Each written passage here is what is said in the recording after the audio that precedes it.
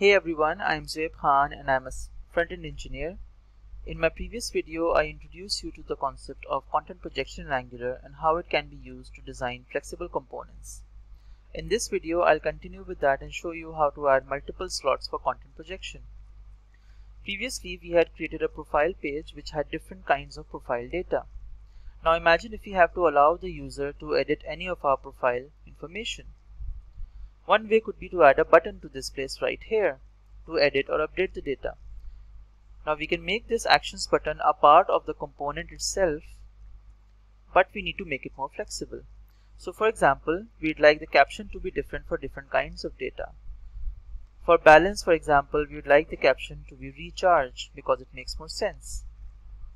Also, on some data such as, for example, the photo, we would like two buttons.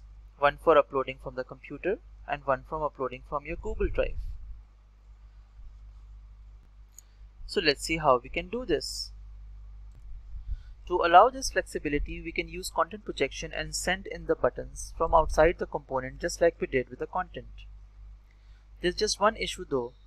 Our ng content tag is already there and only allows us to project one content. Fortunately, in Angular, we can also specify multiple slots for content projection. So for the ng content, we can specify a select with different selectors.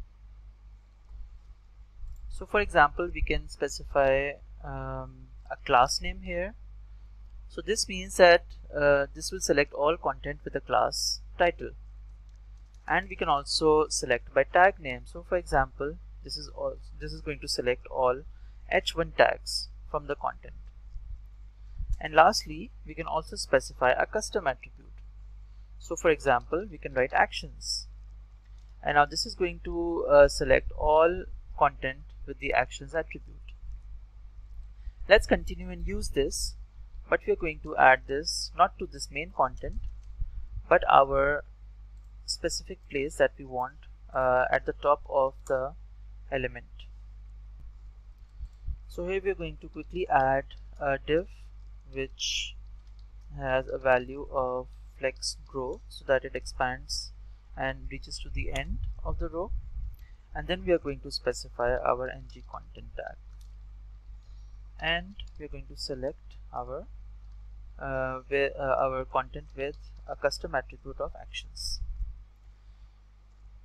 Now to actually send this actions button, all we have to do is to specify a button here, and let's make it edit and then specify our custom attribute. And as you can see, we have a button here projected from the outside in this specific place. This looks a bit shabby though, so let's quickly create an action button component to standardize the appearance. First, we'll create a new component called action button. Add the template for the component. We already have something prepared here. And lastly, we're going to add the inputs. One is icon and the other is the label. Next, we'll just use the component in our profile data items.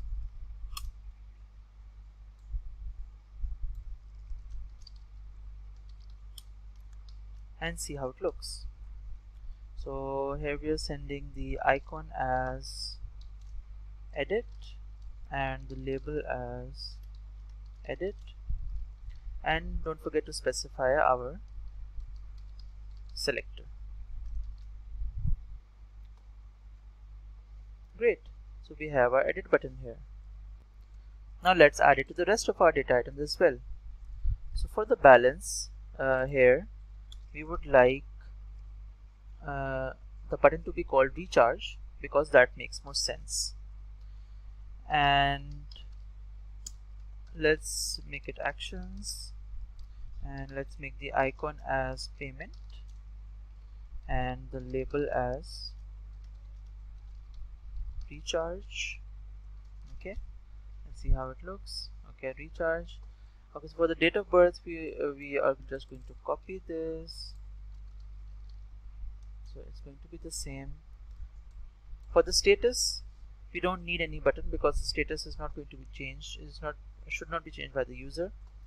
And for the photo, since we need to have two buttons, we will need to add a div, a containing div, and let's make it a flex row. Okay, and let's add two action buttons here. The first button would be the icon would be upload, and this would be upload, label would be upload, and then there would be an option for insert _drive file, because we are allowing upload from Google Drive, and the label would be Google Drive, or let's say G Drive. Okay, now to show all of this in that show both of these in this specific place, we are going to add the action selector to this whole div. Okay, and let's see how this looks. Great. We just need a bit of space here, so we are going to add a margin here as well, margin right 1. Great, this looks fine. And for the bio as well, we are going to add the same thing, which would be edit.